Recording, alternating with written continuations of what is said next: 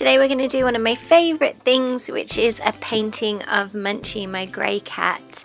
Start off by preparing your paper. I'm going to do quite a lovely blue sky and a green kind of foreground.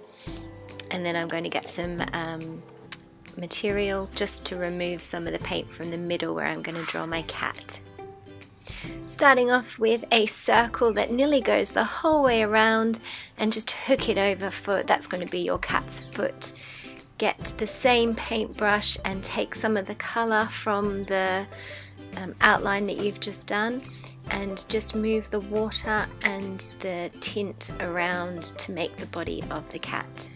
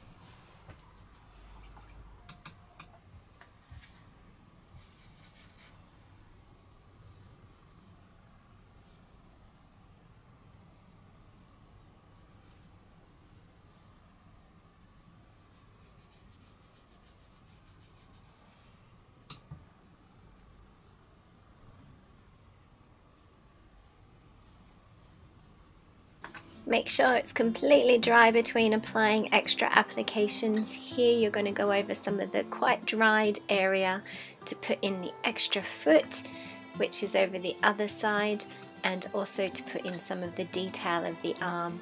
While the cat's drying, you can work on your foreground a little bit, turn your paintbrush onto the side and just pull or push some of the paint so that it makes quite an abstract flower.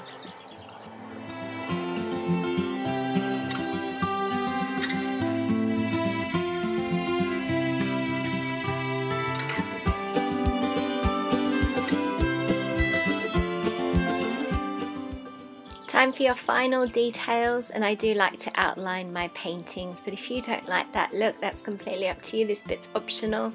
I'm just outlining Munchie a little bit, and because he's facing away from me, I've got a little eyelash there and some sneaky whiskers poking through.